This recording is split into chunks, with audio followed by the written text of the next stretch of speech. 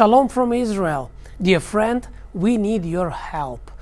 You see, we have wonderful building and we love to worship Yeshua and preach the word of God and do all the congregational church life here. But now in Israel, we have lots of limitations because of COVID, different restrictions, and we cannot gather here.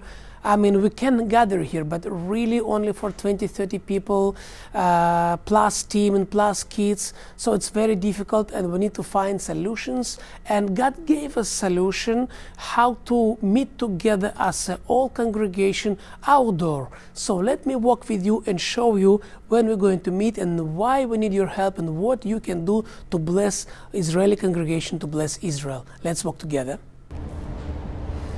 So we cannot gather indoor, but we can gather outdoor, and we have a pretty big parking lot that can fit lots of people.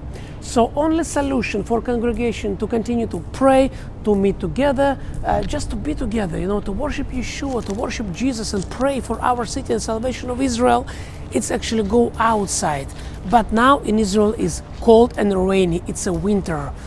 Only solution is actually to buy a tent, heaters, equipment around it, chairs, outdoor chairs, and to put them here. Our parking lot is empty on Shabbat, the services time, it's totally empty, so we will buy the tent and we will put a big tent behind me when all congregations can meet together.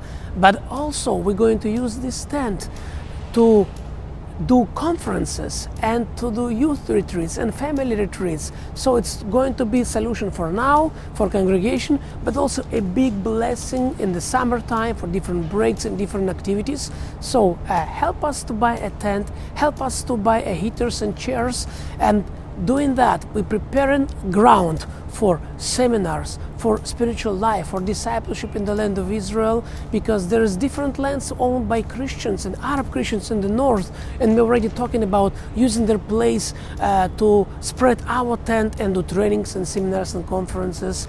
It will be a big blessing, and I invite you to be part of this blessing. Bless Israel right now. Shalom.